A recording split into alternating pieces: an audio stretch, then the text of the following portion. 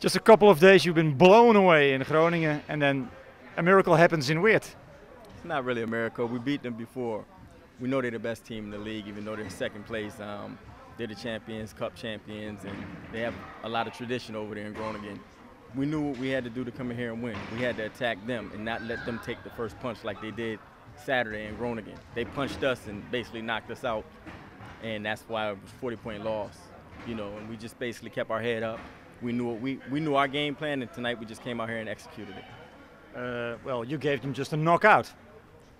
Well, the ball went in for me, I must say. But the second quarter, we had a lot of people step up offensively and defensively. I definitely want to single out Trey. He had a lot of big shots. Junior, offensively, defensively, on the rebounds, he was everywhere.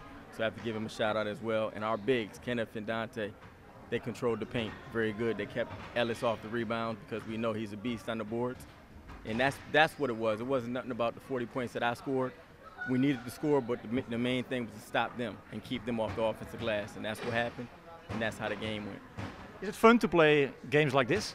It's the best game to play in. It's win or die. It's win or go home, you know, and you're playing against the best team. So tonight was great. I love our crowd. I love our gym. I love our fans and everything, but we know Martini Plaza is going to be jumping on Thursday. It's going to be a big game out there.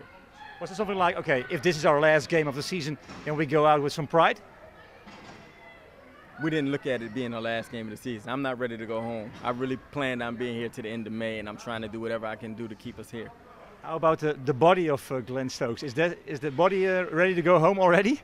Well, I'm going to go see our trainer tomorrow, probably 2-3 times. I'm going to bug them. They're going to get sick of me in there. I'm going to ice, and I'm going to take care of my body so I'll be ready for Thursday.